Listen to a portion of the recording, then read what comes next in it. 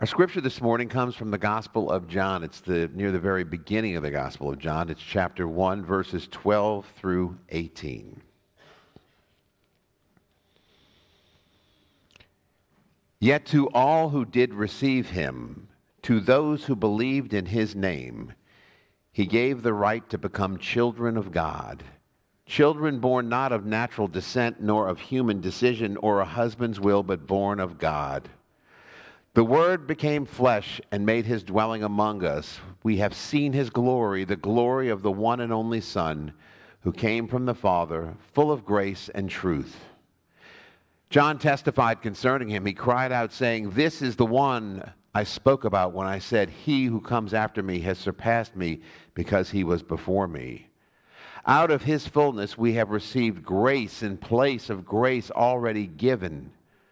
For the law was given through Moses, grace and truth came through Jesus Christ.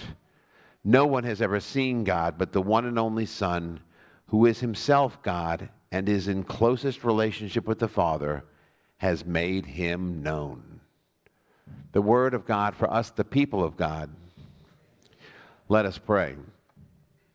Dear Heavenly Father, may the words of my mouth and the meditation of all of our hearts be acceptable to you in all ways, for you are our rock and our ever-present Redeemer. Amen. So the funeral service yesterday, and meeting a lot of people from Carrollton historically, members who were here historically, brought me back to my days. Most of you know that in the 60s and 70s, I came here as a kid and was in Sunday school here. And it was terrific. We named names, we talked about the rooms and the Sunday school program. And you know that was a real big formative thing for me. I mean, being here, great Sunday school program. And then I left and was in St. Luke's for 40 years, where I eventually taught Sunday school. And that's what got me to get to seminary. I was impressed by the choir here. I got in the choir at St. Luke's, and all of that. One day it all came clear. We're going to seminary. Now, when I was in seminary, it was a little bit intimidating at age, whatever it was, 42 or 43. And I sort of girded my loins. And I had a list of seminary terms, the kind of terms which can be kind of alienating in church, but were really intimidating to me as a seminary student because I didn't know these when I arrived at Duke Divinity. So when I get there and they'd start to say these words, I'd keep this glossary handy, and I would add new words as they would come up, and then I would refer to this when the words came up again if I needed a little bit of a refresher on those. So here's some of that terminology. Apologetics. It's the story of my life, apologizing. No, it's not about that. That's the rational defense of Christianity. Exegetical theology, or undertaking an exegesis. This is the critical study of Scripture in order to come up with the true meaning and intent of the Scripture. Hermeneutics, not the Munsters. It's the science and art of interpretation of the Bible, so you can do that exegesis thing. Soteriology, who knows that one? The study of salvation. Eschatology, the study of the end times. And then there's the word Christology, the branch of Christian theology which deals with the question of the person and the nature and the role of Jesus Christ. If someone asks you, what is your Christology? They're asking you, what do you think about the role that Jesus Christ played in his life and death? So I ask you this, how do you perceive the role of Jesus? What is your Christology? And a lot of what we conceive about Jesus begins with the concept that Jesus is all God and all human. The Incarnation, as we call it. Now, I don't think, though, that without this scripture we just read from John, that we would have much of a philosophy of the Incarnation. You know, Jesus becoming man. Because the idea of Jesus revealing himself, or God revealing himself through a human, is kind of radical. But John explains it. And I love the way that C.S. Lewis explained it. He said this. He says, all right, picture this. Lying at your feet is a dog. Imagine for the moment that your dog and every other dog is in deep distress. Some of us love dogs very much. If it would help all the dogs in the world to become like men, would you be willing to become a dog? The poor substitute of looking into the beloved's face and wagging your tail, unable to smile or speak. But yet, Jesus did that for us. Our inclination is often to think of God as being distant and so far away, far removed from the intricate details of this creation that he made. But the reality of the incarnation, as we just saw in John, it's a much different concept. It's Jesus coming down, God coming down to dwell with us.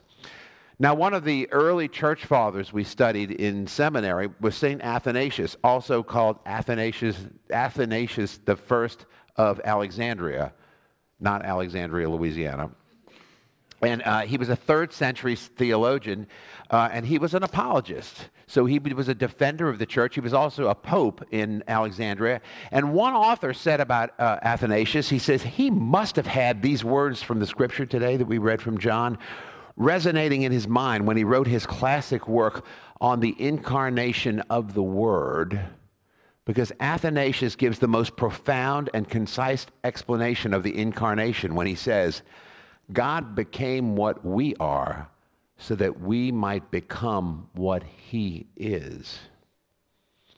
That's a pretty simple explanation of the notion of theosis. That's another one of the seminary words. It's the process by which we become like God because by way of a union with God. Through that union, we can love what God loves. We begin to have the character of God. Our values and God's values merge. Our opinions are God's opinions. Jesus shows us what it is like to be a human perfectly united with God, living with God in an unbroken bond of intimacy that inevitably produces a lifestyle of radical deference to God. And isn't that what we're all looking for? When we surrender ourselves to Christ, we unify ourselves with Jesus, we also become incarnations. I contend that this is what is being discussed in 2 Peter, the book of the Bible in the New Testament, where we're encouraged to participate in the divine nature. This scripture reads, and this is from a perspective of one of the disciples, it says, everything that goes into a life of pleasing God has been miraculously given to us by getting to know personally and intimately the very one who invited us to God, talking about Jesus. And it says, the best invitation we, talking about the disciples, ever received. It's amazing. He says, we, the disciples, were also given absolutely terrific promises to pass on to everyone else.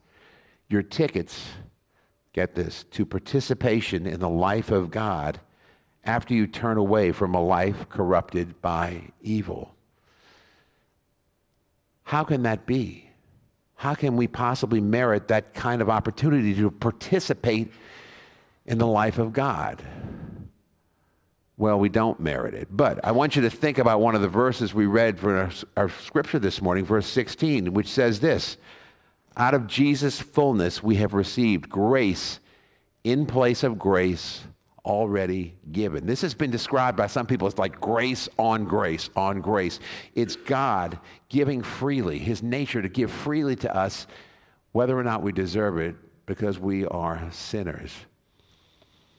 Wow, that's a great gift, but what do we do with that grace? The answer is also given in today's scripture. A lot in that scripture today we read from John.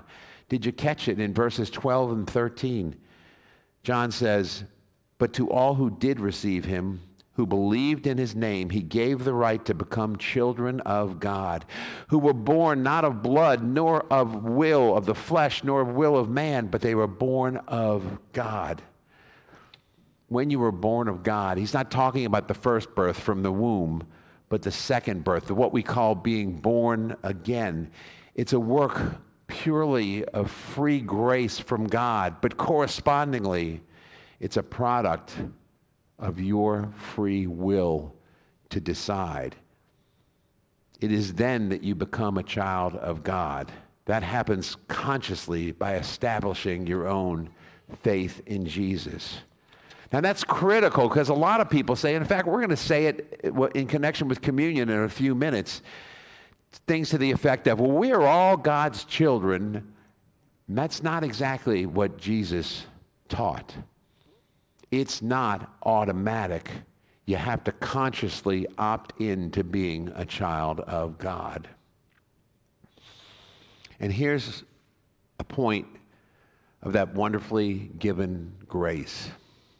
which here again you have to choose to receive. And it's this: when you have this grace and you accept it, then you can recognize truth. We all know the concept of truth. We say sometimes it's staring somebody right in the face and they either ignore it or they don't understand it or comprehend it. But as we've mentioned several times, truth is not an abstract concept or some philosophical thing out there, but it is instead a person, and it's the person of Jesus. The scripture today says it.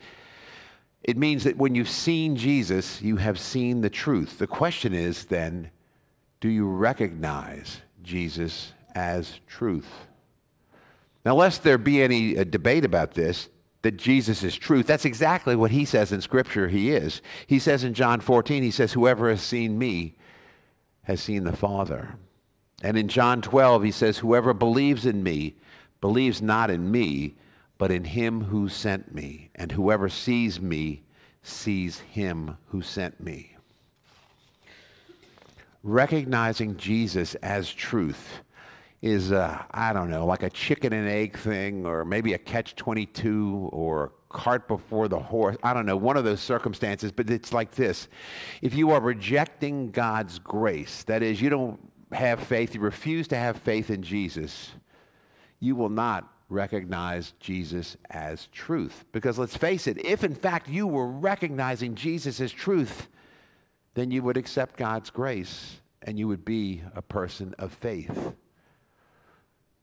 I contend that too many of us believe that faith is going to finally come for us after we have been walloped upside the head by Jesus in some manner, rather than believing in the scriptures and then studying Jesus to learn the truth.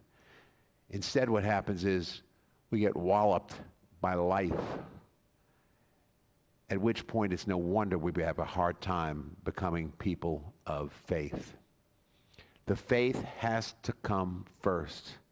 Give Jesus the benefit of the doubt, because if you don't start there, you're probably never going to start. Do what the 12th and 13th verses in today's scripture said to do. Receive Jesus, believe in his name, at which point truth then opens up to you and becomes apparent to you. It's when that truth opens up to you that you can begin to be made like God in character, that you can begin to love the things that God loves, that you can have God's values be your values, that you can have God's opinions become your opinions, and you become an incarnation. Jesus became what we are so that we might become what he is. If we never get to the point of becoming what he is, then there was really no point of him becoming what we are. Let us pray. Jesus, you told us you are the way, the truth, and the light. You came to show us the way, the truth, and what our life should be, Lord. Help us to embrace that in all facets of your life, Christ. We need that truth in our lives. Help us to recognize you as true, and when we do, Lord, we will have no response available other than to acknowledge your supremacy, your lordship over all of us, and accept you into our hearts and have faith in you so that we can bring that faith out into a world that needs it so badly. We pray these things in your name, Jesus. Amen.